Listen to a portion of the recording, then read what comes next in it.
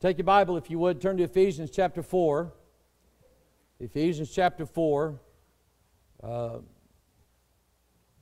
been meaning to preach on unity. And God gave me a little side message from that series. I still got a lot left to go on it. I don't know if God's going to end it early or not, but God just kind of pulled my heart and pulled my mind over to a part of Ephesians 4 here. In fact, I tell you what I want to do. While you're there in Ephesians 4, let me read John 17. Let's look at what Jesus said and what His prayer was before He went to the cross. He said in verse 11, "And now I am no more in the world, but these are in the world, and I am come to Thee, Holy Father. Keep through Thine own name those whom Thou hast given Me, that they may be one as we are." And think about relationships that you have in life. Think about marital relationships, family relationships. Families should be as one. The devil does a good job at busting families all to pieces. Okay? And he likes to bust families up, get people and families hating one another. We know one of the signs that we're in the last days is children to be turned against their parents, parents be turned against their own children, brothers and sisters hating one another, and so on. And we're starting to see, we have been seeing that, but we're starting to see it more and more. This nation is a divided nation. It is a divided nation. And I want this country to be whole. I want it to be a union. We are a confederation of states, and each state has their own different ideas and different things and different way they do things. But I still want America to be a whole and complete nation, because that's our strength when it comes to dealing with the rest of this world and dealing with what's going on everywhere in the world. Our unity is our strength. But I can clearly see the devil destroying this nation by dividing this nation and tearing it apart. And I'm here to tell you that when it comes to, if I'm to have a choice between a unified nation or standing for what's right, I'm going to stand for what's right if I have to break off from everybody else to do it. Okay? We're given a commandment by our Savior that we're to love God, and we're to love His kingdom, and we're to love His gospel more than we love father, mother, brother, sister, and things like that. And when anything else comes between you and the Lord, you have chosen a false unity. You have chosen the wrong thing to be a part of. Join in with God's people, amen? And let God make us one. That was the prayer of our Savior. And He said in John 17 verse 20, "Neither pray I for these alone, but for them also which shall believe on Me through their word, that they all may be one, as Thou, Father, art in Me, and I in Thee, they also may be one in us, that the world may believe that Thou hast sent Me. And the glory which Thou gavest Me I have given them, that they may be one, even as we are one. I and them, and Thou and Me, that they may be made perfect in one, and that the world may know that Thou hast sent Me, and hast loved them as Thou hast loved Me." How many of you know and believe in your heart this morning that God loves you? Say amen. Amen. That makes us one together. And I want God to unify our church. I want God to unify our families together. I want God to bring a unity and a oneness inside of your personal relationships with family, with friends. And the only way to do that, I keep bringing this picture up here, and I've had it here for the last 2-3 weeks. I've been preaching on this, is the candlestick that's in the temple. There's 7 candles, and last week I think I preached on what these 7 candles represent. That there is one body, one Spirit, even as you're called in one hope, one Lord, one faith, one baptism, one God and Father of all. There's 7 things here that are one together. One body, one Spirit, one hope, one Lord, one faith, one baptism, one God and Father of us all. We all believe in the same God, amen. And I'm not going to be a part of the Oprah Winfrey, Joel Osteen crowd that says, oh, we all worship the same God, we just call him Buddha or Mohammed, or we call him the nothing, or we call him by these other names. I'm not standing with that crowd. Amen. I'm not part of that. If that's the unity they want, they can have it. I'll unite with the others that believe that there's one God. Amen. Amen. And I know what His name is. His name is the Lord Jesus Christ. Somebody say amen. Amen. His name, well, here we go. His name is the Word of God. Because on that menorah, see, there's 7 candlesticks there. And it could represent, there's 7 candlesticks, and yet they all bring out one light inside the tabernacle. There's one light, even though there's 7 candles there. So one body, one spirit, one hope, one Lord, one faith, one baptism, one God and Father. So there's 7 things there. It also represents, according to Revelation, it also represents the 7 spirits of God. In Isaiah chapter 11, he denotes the 7 spirits of God. And yet there's 7, and yet there's one complete Spirit that is in each one of us. And God doesn't just give one a spirit of wisdom and then another a spirit of knowledge. God says we can have it all in the Spirit. And one of the things that and a dear sweet saint pointed this out to me here a couple years ago, and I wanted to shout when I saw this. God told Moses that when you make this candlestick, put 7 candles in it, and I want you to decorate it so it's going to look like a tree. And it's going to look like an almond tree. And on each branch of this tree, of this candlestick, I want you to put a knop, a bud, and a flower. I want you to decorate it. And I want 3 of those knop, flower, and buds on each one of those branches. So there's 3 on the 3 left side, 3 on the 3 right side branches. And the total number of decorations, when you add the one in the middle, there's 22 sets. But if you add it all up, there's 66 decorations on that candlestick. Amen. And there are 66 books in your Bible.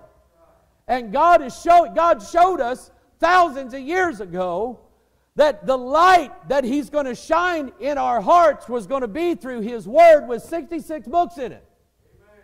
Now, one day you may be reading Obadiah, you may be reading Matthew another day, you may read Genesis one day, you may read Revelation another day, but I'm going to tell you what, this whole Bible is for all of us. It is all for you. God fills us with these great and precious promises. And it doesn't matter if you read Old Testament one day, New Testament another day. It is the same Spirit, the same light that goes into each one of us.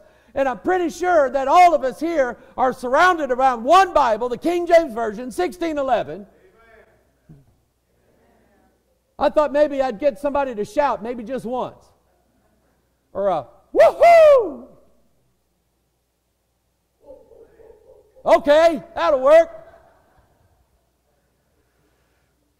See, God sent weird people in this place. Amen. What makes us one is that we sit down, we read out of the same Bible, and God's making us think the same way. Because we believe what we're reading in here. We went through this in Sunday school. Some say there's mistakes in the Bible. I got a rule that says there are no mistakes in the Bible. Amen? 0 mistakes. When I read it, it is the Word of God. It is undefiled. It is incorruptible.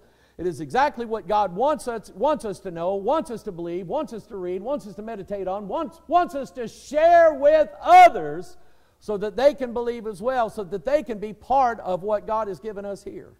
And yet, there are differences in everybody here. And this is what I'm going to talk about this morning. Because while we're all one church, one body, with one head, and that is the Lord Jesus Christ, I guess I'm the Adam's apple of the head. I'm like between the head and the body, that little thing that wiggles up and down when it talks, right?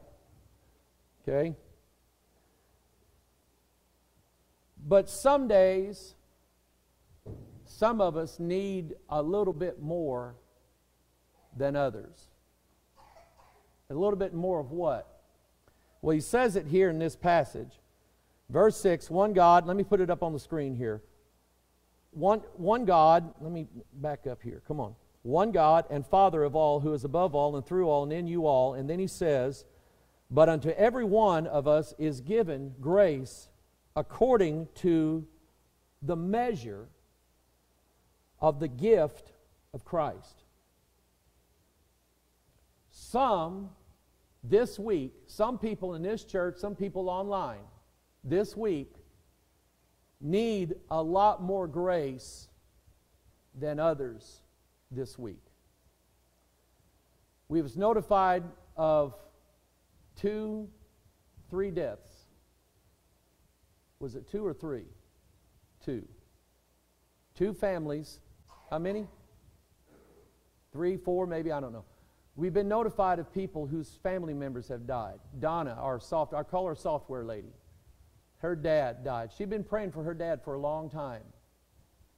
And unless I'm mistaken, he has entered into eternity without Jesus Christ. That's hard. Especially when we know what we know. I have not had anybody in my family die this week, so I don't need that double or triple portion of grace that she's going to need this week. And when we pray, we're praying for her that God would give her the grace that she needs that will sustain her as she looks at her daddy in his coffin this week. She's going to need a lot more grace than you and I have. You see that? Now, that's not supposed to make anybody jealous because somebody got more than somebody else did. Because the one who knows what everybody needs is the Lord Jesus. And He said that He is giving every one of us grace according to the measure of the gift of Christ. What does Donna, whose dad has died, what does Donna need to do or perform in order to get the grace that she's going to need this week? Not a thing. When somebody dies that you love, even I've been in the ministry for years dealing with death, and almost without fail, I never know exactly what to say to somebody when that happens. I don't have the words. And there are just things that we cannot do when this kind of tragedy happens.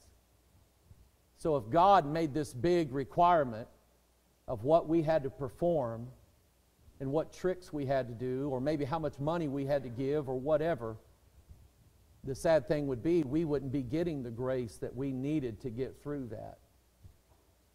And after a while, to be honest, we probably wouldn't serve God anymore. We get it for free from the one who gives it, who knows what everybody really needs. And He does know more than you do about what you need, about what somebody else needs. He knows that. Amen? I'm going to show you something in a minute. I want to pray, but I want to show you this morning. I was sent a video last night, and I thought, man, I gotta include this in here somehow, some way. It just made me mad. It is why the Jews are still lost to this day. But let's go to the Lord and pray, and you pray for me this morning that I know how to preach this message, all right? Heavenly Father, I come to you today, Lord, and I thank you, dear God, for the word that you've given me. Lord, the verses are there. They're going to say what they're going to say. But Father, I just don't know how to preach it.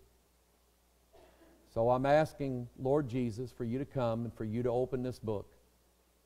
Open it up and make known unto your people today what it is that you have to say to them. I'm not qualified. I'm not the one that can do that. And so, Jesus, would you come into this place visiting all of us here, visiting with those that are watching online or those who will watch this maybe in the weeks to come. God, that you would bless people, Lord, who need a lot of grace. Those who might need more than others. Those, Lord, who might need more sins forgiven than others need. And yet, at the end of the day, they are all forgiven of their sins. So, Father, help us, Lord, to listen. Help us, Lord, to pay attention. Help us, dear God, to allow the Spirit to talk to us, to deal with us today, and to show us what you would have us to know. Help me to preach it. And Father, I'd pray for the Jew. I pray for Israel. I pray for your people, because they are very lost. And they're very, very, very far away from knowing the truth. But one of these days, you're going to open up their eyes.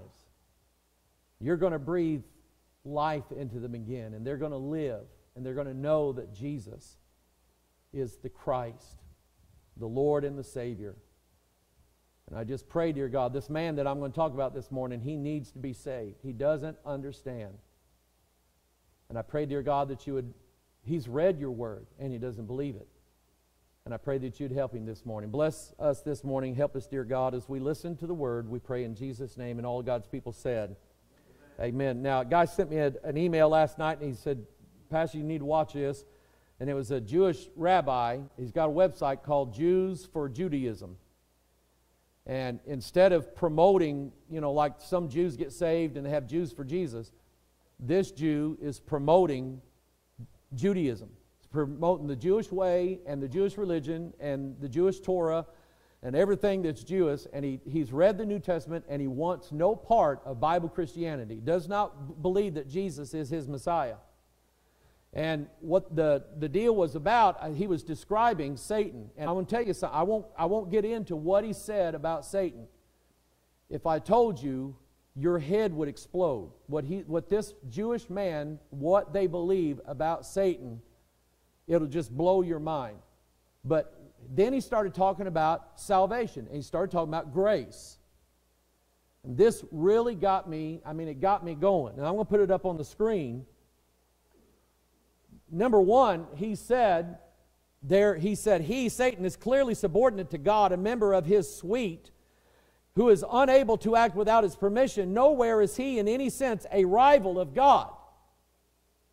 What this man did is he put Satan up and he called him good. This Jewish rabbi, this lost man who God gave the oracles to, reads it and says that God is saying of Satan that Satan is good. That man's lost. But here's what he said about grace. He said we have to work to earn our place in the world to come. We don't get it as a free gift. This is why they are not saved. This is why they're lost. And to be honest with you, this is why probably 60, 70, 80% of most church people are sitting in church pews this morning and are going to die and go to hell, is that in some way, in some fashion, they themselves believe that heaven is a place to be earned by good works and good deeds, rather than it being a gift of God and that we cannot earn it. Amen. You cannot earn salvation. You cannot earn God's grace. That's what he said. But every one of us is given grace according to the measure. Now I want you to focus on that word measure. The measure of the gift of Christ.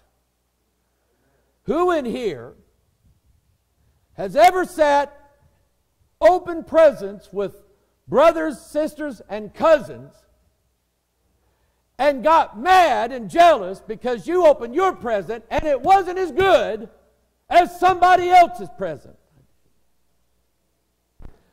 Raise your hand, you liars.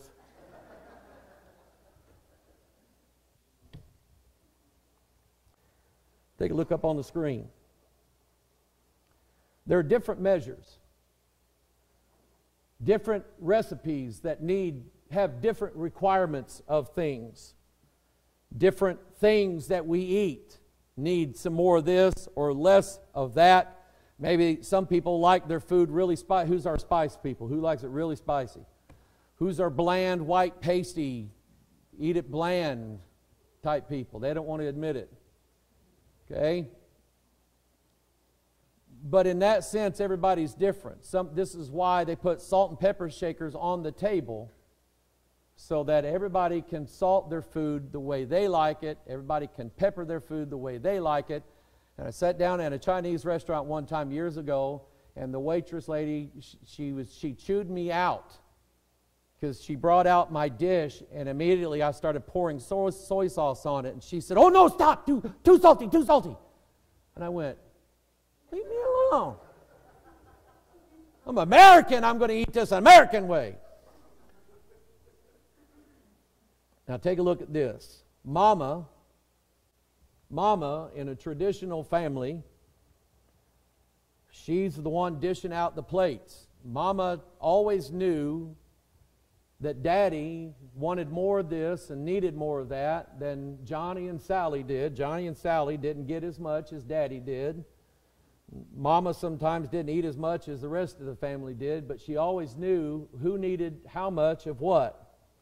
And when she prepared the meal, she prepared it with those people in mind. Now, think about this family eating this food. Or, to put it in terms we understand better, think of a whole group of us after church, maybe, let's go to the Chinese buffet. Amen? Sound good? Okay. Now, at a buffet, they lay it all out there, and you can get as much as you want. Okay? As big as your stomach is, that's how much you can put in there. And they don't yell at you and throw stuff at you if you keep going up 3 or 4 times. Okay? It's a buffet. You pay the price, you get the food. Some people need more than others to get full. But by the time everybody's done, when we get up from the table, everybody should be what? Full. You understand that, right? Okay. I had surgery so that when I go to the buffet, I can only eat like this much, and then I'm full. And sometimes I'm mad then that I had surgery. And then I remember why I had the surgery, and then I'm fine with it. Let me get to my point here. Let me read some. I want to read some of these real quick. This is about God's mercy. Now I want you to think about this. And think about the church you're sitting in. Because in the church you're sitting in, I know some of you people, I've known you for a long time. You know me for a long time. And the ones that have come in, I'm learning you. And I know that sometimes some of you need 2 or 3 more visits to the buffet when it comes to God's grace and God's mercy. And some of you, well, just 1 plateful is going to do enough. And I think what I'm trying to say is, it's really none of our business, or we should not care that somebody in this church needed a lot more of God's mercy this week than other people in this church needed God's mercy. Because some people, every now, I believe in cycles. We go in cycles. Sometimes we're good and sometimes we're not good. And it just kind of keeps rolling around. So there may be about half of you that had a pretty good week this week, and you feel on top of the world, and you feel like God's answering all your prayers, and you feel satisfied and everything's good. Do you need any more grace? No, God, I think I got quite enough. Thank you. I think I'm doing pretty good. Which usually or sometimes leads to, when we have enough, sometimes we think that's going to hold us a lot longer than it usually does. And then we start not reading our Bible and not praying and not trying to live the life that we're supposed to live. And then all of a sudden we find ourselves we're starving for grace and we're starving for mercy, and we need a lot more than we did last week. Am I making sense to everybody? What I don't think we ought to do is look down at some people who are going through the roughest things that you probably cannot imagine. They're going through it, and they're not doing well, and you are. And instead of looking down at them because they just need a lot of grace and a lot of free help in their life because they can't help themselves. I can't. And you can't. Some of you sitting here this morning, I know what's going on. And I'm telling you, you cannot help yourself. You can't do it. Grace is that free gift that God gives us, that sustains us through all the storms of life that we are in. Do we believe that?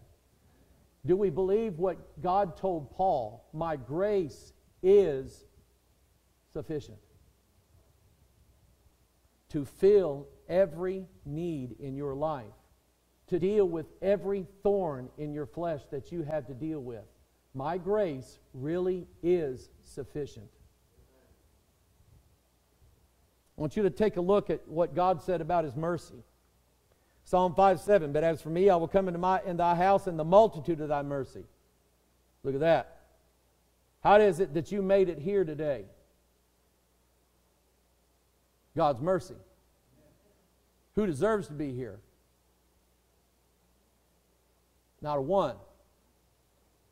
Many sorrows shall be to the wicked, but he that trusteth in the Lord, mercy shall compass him about. You know what a compass does? Draws a what? A circle. A circle is complete. If it's not complete, it's not a circle. God said His mercy will compass him about, and whether it's a big circle or a little circle, it's still a circle. And if God said that He was going to cover you completely, then He covers you completely. We don't believe what the Roman Catholic Church believes, is that Christ died for most of your sins, but you got to pay the rest of the bill. We don't believe that. I don't believe that.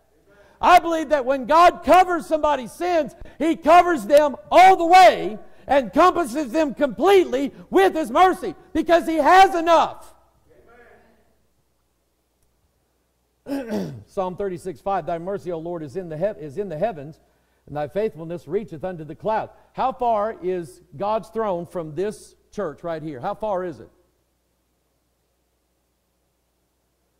To the end of the universe. Even with Hubble telescope, we can't even see the end of the universe.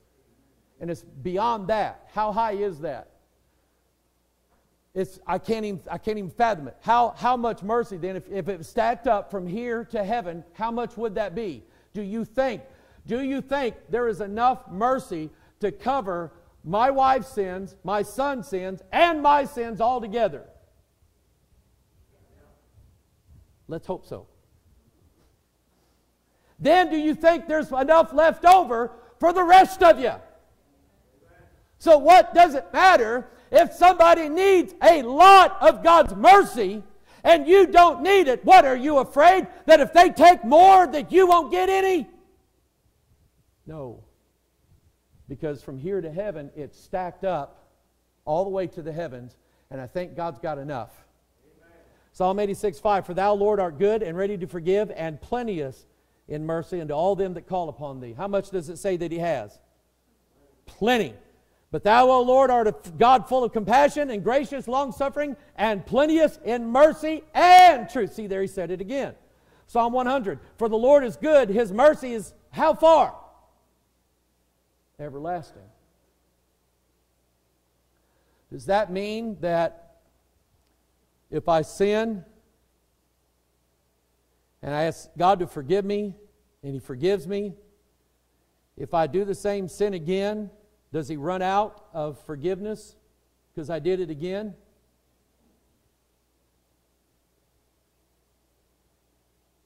Because who among us has not done it again? We've all done it, and done it again, and done it again. And the Lord's mercy is everlasting, which means that He's never going to stop forgiving you while you never stop going to Him.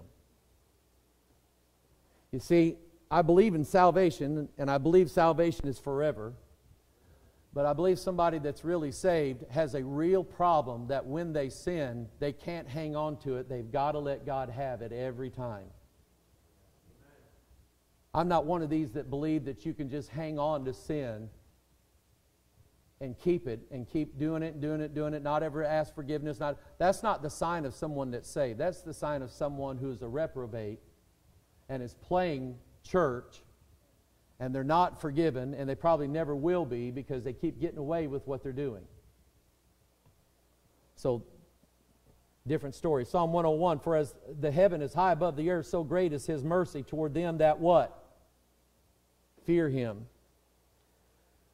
Psalm 103, but the mercy of the Lord is from everlasting to everlasting upon them that fear Him, and His righteousness unto children's children. Everlasting is this way in the past, and to everlasting is this way in the future. So when, Scotty, when you went to God and said, God, will you forgive me? God smiled. You just smiled a while ago because I think you get it. God smiled and said, I already did, but thanks for asking. Amen? It's from everlasting, knowing that God, when He elected you, already knew what He was getting when He elected you. It was no mystery to God what you would do after you got saved. God already knew it, and He elected you anyway.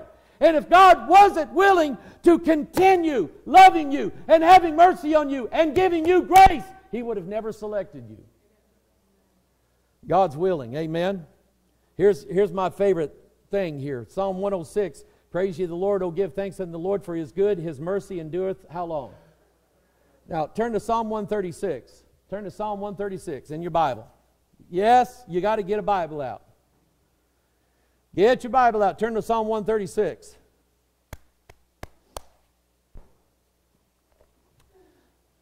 If you take too long, that's your lunchtime. I want you to circle that Psalm 136 because it's special. It's unique. Because remember, these are songs that the children of Israel sang, that David wrote and others wrote. And so songs sometimes have a little bit of repetition in them. Not bad repetition, but just a little bit.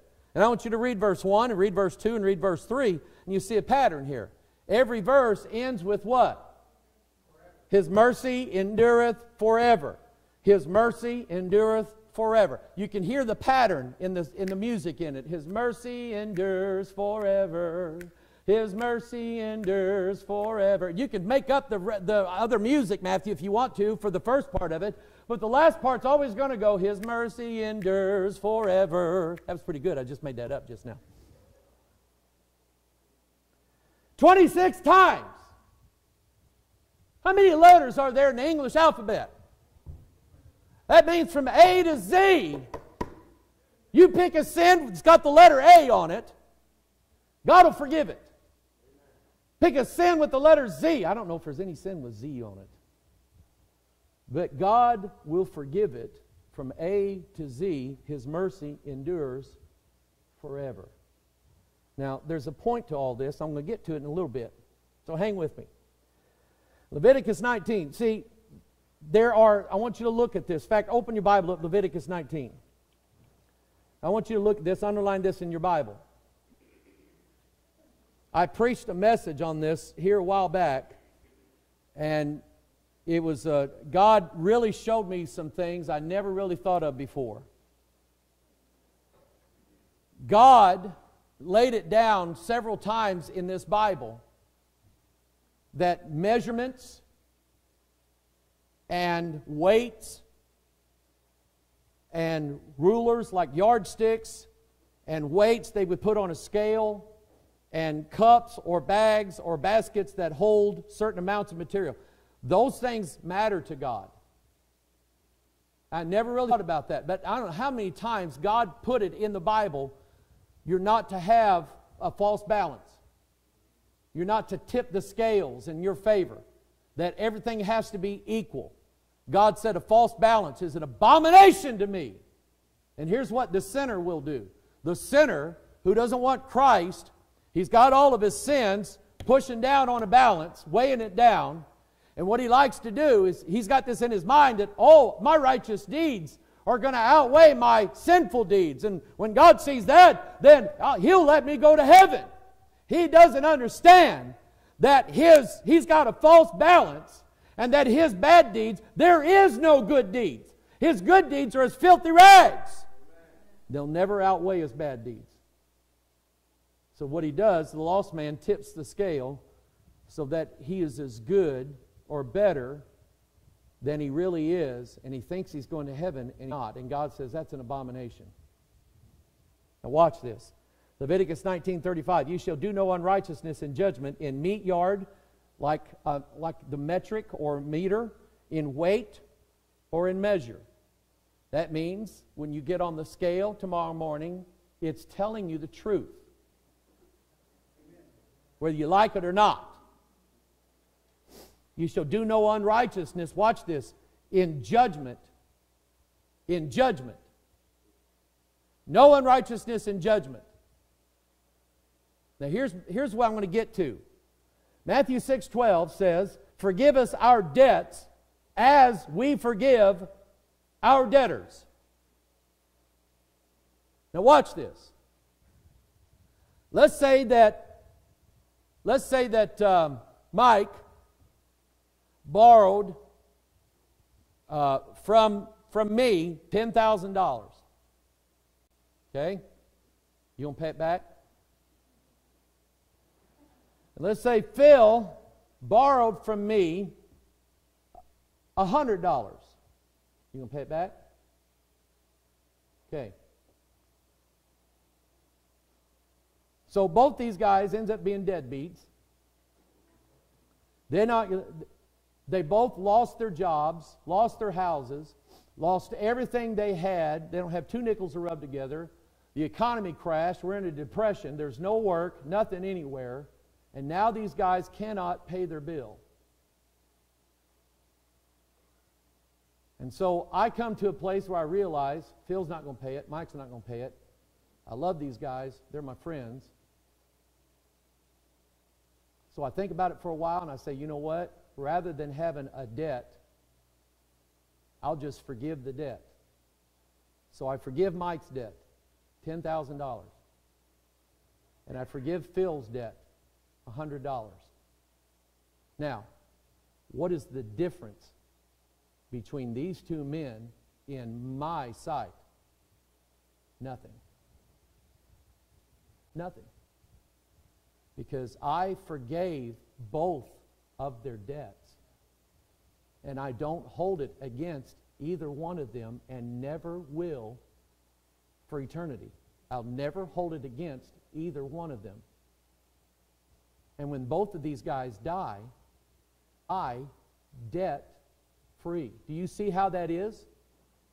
They're both equal because in my sight, their debt has been paid.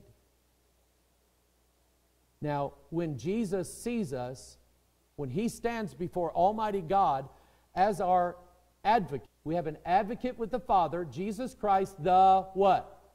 Righteous, the Bible says, which means that Jesus never sinned.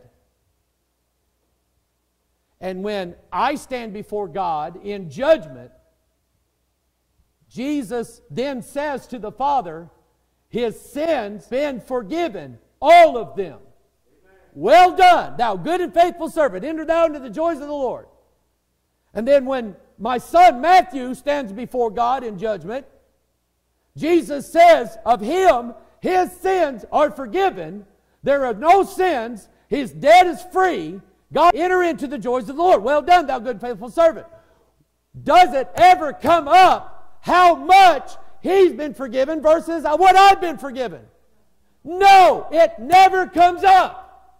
God never says, well, how much did Mike get forgiven? Well, how much did Matthew get forgiven? Well, that's important because, see, I've got a Shangri-La place here in heaven for the people that didn't owe much. And then I've got a dirt pile over here for the people that had a lot forgiven. And that's what they're going to get. That's a lie. That's a joke. That's not God, and I would not serve a God that... Luke 11:4 said, and forgive us of our sins, for we also forgive everyone that is indebted to us. Hang on, let me catch my breath. Divers weights and divers measures, both of them, are alike an abomination to the Lord. So here's what I'm saying. God's got a scale, and He's taken, who else can I pick on? Justin, big guy. He's got Justin's sins over here. Christ has taken His sins upon Himself, so now the scales are even. Amen? Your debt's been paid.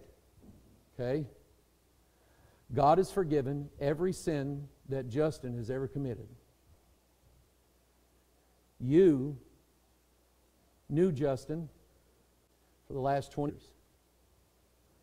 And one of the sins that Justin committed was against you. And you decided not to forgive him. So what happens is you've got a different scale and a different measurement than God has. God's forgiven everything. But you decided that you weren't going to forgive something that He did. And you were going to hold it against Him for a long, long, long time. You have what God calls an abomination. Because God has wiped away all of His debt, and you refuse. So now watch this. Guess what? Guess what God says? The same judgment that you used against Justin is the same one that I'm going to use against you. You won't forgive, I won't forgive you. Am I right in saying that?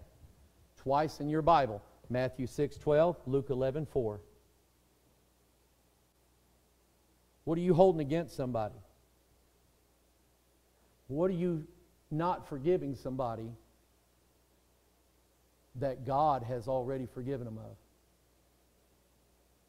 You know, you're going to carry that for the rest of your life instead of having an empty scale where you forgive them of everything and you're now carrying the burden. Now you're carrying the debt of unforgiveness. Am I preaching right? Amen. Matthew 7, for with what judgment ye judge, ye shall be judged. And with what measure ye meet, it shall be measured to you again. This Bible's right. Amen. Mark 4:24, and He said unto them, take heed what ye hear. With what measure ye meet, it shall be measured to you, and unto you that hear shall more be given. Luke 6:38, give, and it shall be given unto you. Good measure, pressed down, shaken together, and running over shall men give into your bosom. For with the same measure that ye meet withal, it shall be measured to you again. And what He's doing is, you know the difference between somebody dumping goods in a basket and they just put them in there, but there's a lot of airspace in there. So this basket may weigh 4 pounds. And that's what you give to somebody. But God has given you a basket where He poured it in, shook it, tamped it down, found out there was this much more space to the top, and then poured more in for you. Amen. And you've got more than what you were willing to give to somebody else. You're crooked. You're crooked. And you're a thief because God has given you more than what you're willing to give to somebody else. This Bible's right. Am I keeping you long? Here's the alternative. Isaiah 65:7. Your iniquities and the iniquities of your fathers together, saith the Lord, which have burned incense upon the mountains and blasphemed me upon the hills. Therefore I will measure their former work into their bosom. Jeremiah 51:13. O thou that dwellest upon many waters, abundant in treasures, thine end is come, and the measure of thy covetousness. So that's the alternative. Your lust, you know what covetous is? It's lust. It's covetousness is the sin that your brain commits, not your body. It's the one that your brain commits that nobody knows about. Covetousness is the one that you can get away with nearly all the time. Because everybody says, what are you thinking? Oh, nothing. You liar. You're going to get that back to you one of these days. And God is going to hold every one of them and hold you accountable for them. So while you, listen to me because I'm going to finish it. While you can look at others and say to them, look at what they have done. They did that thing. They may have done it once or twice, and you say, that was bad. And you hold that against them. You, in your mind, did it 40 times a day. Same thing. You thought about it. You looked upon it. You lusted after it. You coveted it, and nobody knew. And you did it 40, 100 times a day, holding this against them while you think you're getting away scot-free. And God says it doesn't work that way. Your covetousness, God knows every one of them.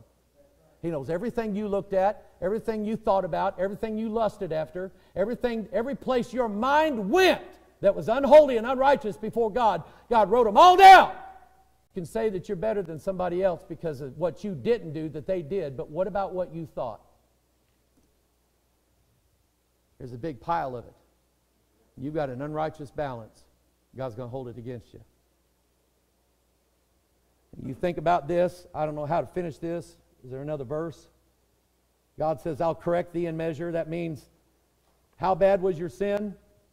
God knows it, and that's how many swipes with the rod God will give you. Amen? If you think you sin a little, that's fine. God's still going to get you. Amen? Don't worry about somebody else. If they sin a lot, don't worry about it. God's got a rod for them, and He's going to correct them in amen. He's going to get them. Oh, listen, I'm going to let you go, but I want you to bow your heads for a minute. I want you to pray, and I want you to think about it.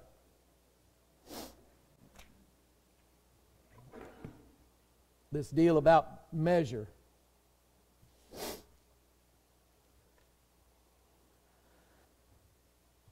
Number one, how many sins are you holding back from God? That's the first question I'm going to ask you, and I don't want you to answer it. I want you to think about it in your mind, in your heart. How many sins are you holding back away from God? Number two, how many sins are you holding against somebody else?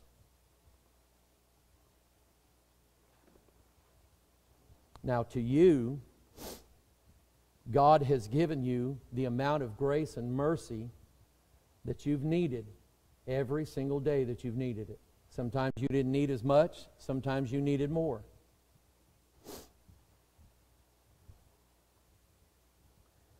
But then there's always somebody that you need to forgive and won't.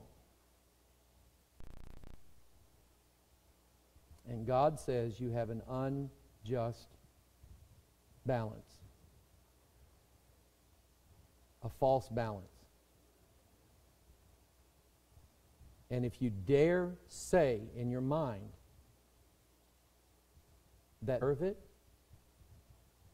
then you forgot what grace really was. Grace was getting what you didn't deserve.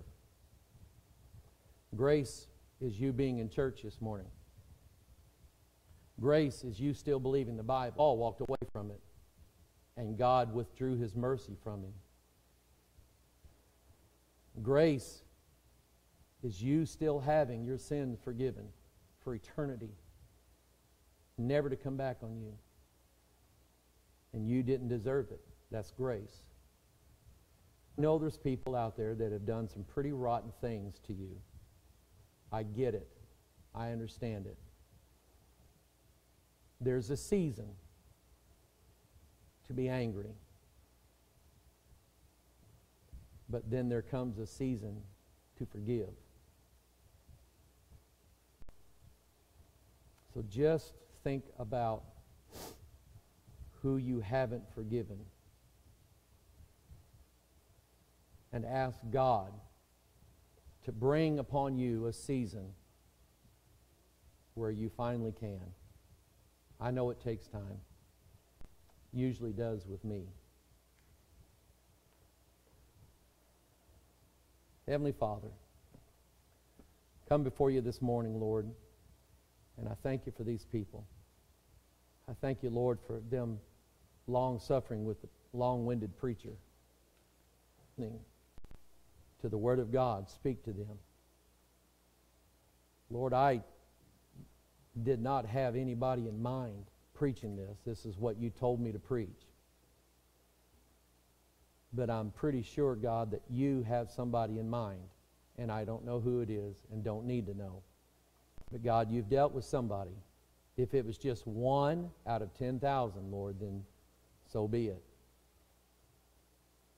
So, Father, I pray, dear God, that you would lift in some hearts the burden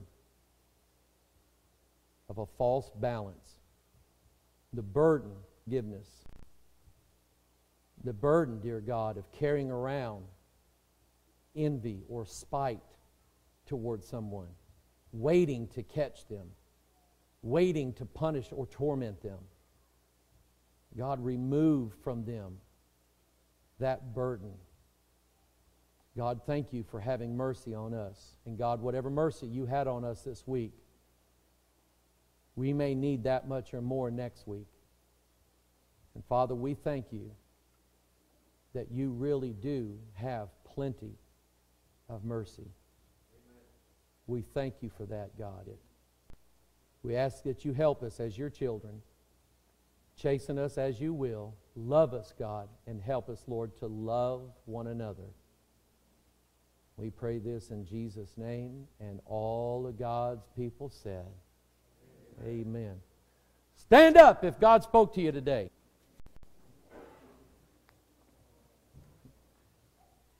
See, that's one way to get you to stand up. God bless you. Thank you for coming. We appreciate our visitors come, and we want you to come back and be welcome. All right? You make them welcome this morning, and if you said to them, they're going to come tell me.